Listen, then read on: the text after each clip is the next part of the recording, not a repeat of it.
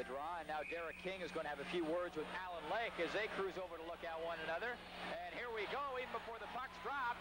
A number of players pairing off. Weiss and King are pounding away. Now that's King and Callaghan. And Weiss, meanwhile, is now locked up with it.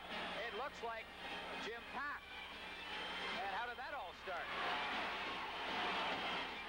Well, Alan Lake came over to Derek King just before the linesman was going to drop the puck.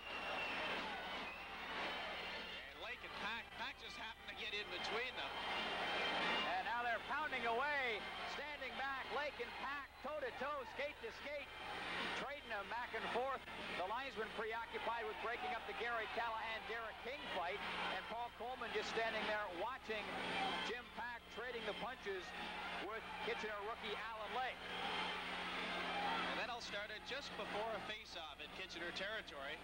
Derek King was on the near wing, and he was standing there, and then Alan Lake came out of nowhere and started pushing him and gave him a cross-check. And before you knew it, King dropped his gloves, and Paek stepped in between them, and then Lake and Paek went at it, and then King and Callaghan went at it.